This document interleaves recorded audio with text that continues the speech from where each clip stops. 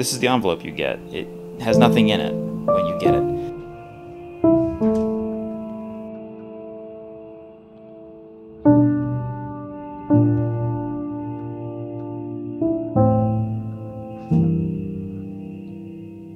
If you've ever wondered what a PhD in astrophysics looks like, this is literally it.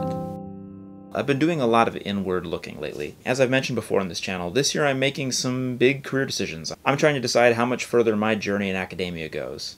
Right now I have this relative moment of stability where my job is secure and I know what I'm doing, and I've got great students and colleagues to work with.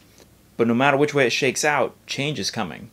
So I'm trying to use a lot of this time to look inward and really try to unpack and understand some of my unaddressed issues with this career. And let me say, I'm sharing this as catharsis for myself. By setting up a camera and a microphone, I'm forcing myself to process this and think about it. And before we go any further, let me also just acknowledge that I have been absolutely, completely, unreasonably lucky and privileged in my life. These are the most first world problems to have, and I'm super aware of that. But I have some very complex emotions about this job and this life and the path that's brought me here. One real physical manifestation of these weird emotions, that this is, I think, only the second time I've seen this degree. I received it in the mail, I looked at it for a few minutes, and then I stuck it in this folder.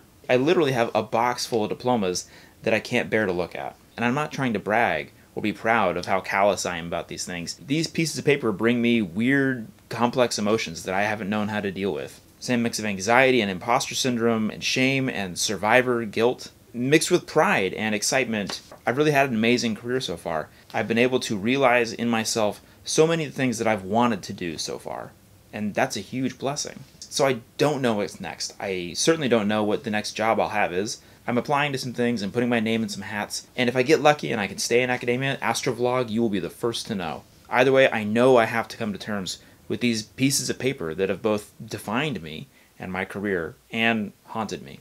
No profound conclusion, no awesome time-lapse of me putting these in new frames, though I'm gonna go look on the internet for some cool frames. I've never really heard anybody else talk about these kinds of feelings with regard to their diplomas, but I imagine, or maybe I hope, that it's not that unusual. So if you're feeling like this, if those diplomas are hiding in a box somewhere, I don't have an answer for you. But I hope you can think about this and work on it too.